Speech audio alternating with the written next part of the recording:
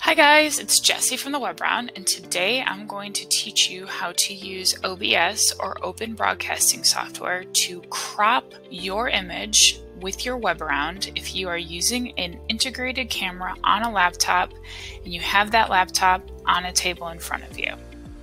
Now, this is something that I personally do not recommend. I always tell people that if you are going to use your webcam, whether it's integrated in your laptop or if it's external, that you want to have it at eye level. But if that's impossible, and I understand sometimes it is, I'm going to teach you today how to crop it so that you have a really great looking background with your Webaround. So the first thing that we're going to do is navigate to OBS and then download whatever version you need. I'm using Windows, so I'm going to download the Windows version. When it's downloaded, go ahead and click on it. Do I want to allow this app to make changes to my device? I sure do. Now we're going to complete the setup and then click install. Once OBS is installed, go ahead and launch it. It's going to ask you how you want to configure your OBS. Because we are just using it for the virtual camera today, this is OBS 101 with the Webaround, we're going to click on I will only be using the virtual camera.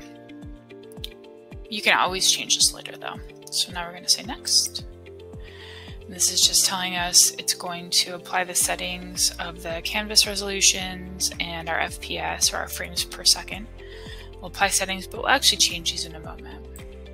So the very first thing we are going to do is add our integrated laptop camera as a video capture device. So let's call it integrated laptop camera. Okay. So we're not going to change any of these settings here. We'll just say okay, good to go. Now you'll notice that my camera does not fill in the 1920 resolution that was just automatically put on by OBS. We just showed you that. So now we're going to go to settings, then video, then change our base canvas resolution. So we'll pick the 1280 by 720. That's the other option, and that's what my laptop camera is automatically set to. If your laptop camera is 1920 by 1080, you won't need to do this. Then if we make this window a little bit smaller, we can say apply, and then okay. And now I'm filling up the screen. Awesome. Now we're going to do the fun part. We're going to crop ourselves. So click on your source, which is the integrated laptop camera, right click, press filters. We're going to add an effect filter because we don't want to see my ceiling fan or the top curve of the Webaround either. We're going to add a crop pad. We're going to call it laptop on the desk. Even though I suggest you don't do this, you always want to have your laptop at eye level. But if you can't, this is how you fix it. So we are going to need to crop our left, our right, and our top. I like to always start with 100 pixels because it's a good place to start. You can start wherever you want. And then top, let's say 150. Ooh, I'm still catching a couple of corners up there. So let's do the top a little bit more. Maybe we do 200. Okay.